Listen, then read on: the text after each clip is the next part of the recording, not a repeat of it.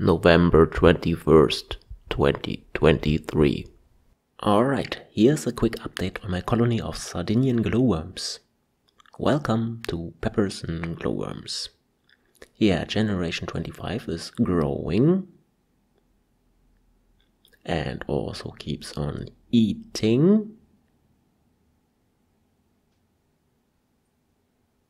But they are also maturing. Here we have one adult male and one male pupa. Apropos pupa, the pupal stage is best suited to demonstrate disturbance-induced glow. Not very bright, but still nice to see. And also female pupae are being produced. Here's a fresh one. Yes, and generation 26 has officially arrived. The first larva hatched a while ago.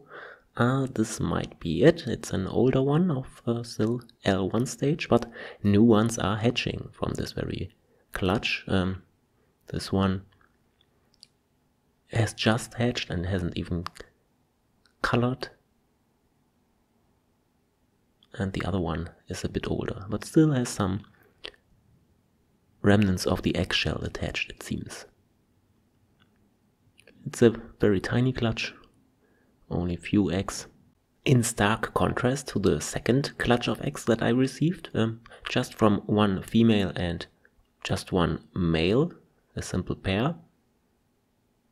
That's a clutch of eggs of decent size, and they are doing well. I want to raise clutches of different mothers separately for now, for some reasons that I explained in the last community post. So, quick update over. See ya. Bye.